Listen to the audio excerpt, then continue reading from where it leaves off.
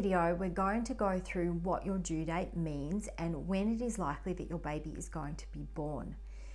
So only 3 to 5% of babies are actually born on their due date, which means that 95% to 97% of babies are not born on their due date.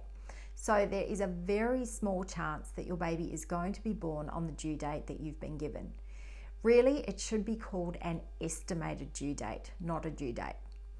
Now, it's normal for you to focus on the one day that you've been given that your baby is due to arrive, and then become really disappointed if that day arrives and you continue to remain pregnant.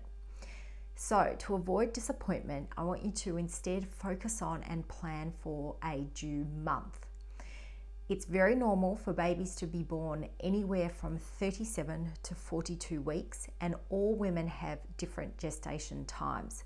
Some women will give birth at 37 weeks, while other women might give birth at 42 weeks.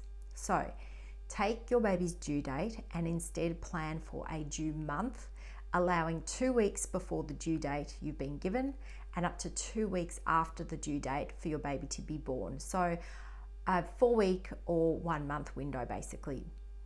Now your baby will initiate the labor process by sending out hormones, and I know as hard as it is, you need to be really patient, listen, and wait for your baby to be ready naturally. Remember that a labor that starts naturally is more likely to end naturally.